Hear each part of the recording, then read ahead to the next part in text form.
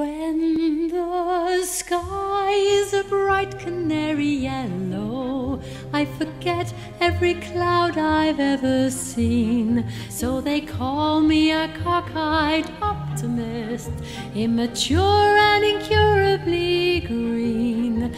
I have heard people rant and rave and bellow that we're done and we might as well be dead. But I'm only a cockeyed optimist, and I can't get it into my head. I hear the human race is falling on its face and hasn't very far to go. But every whippoorwill is selling me a bill and telling me it just ain't so.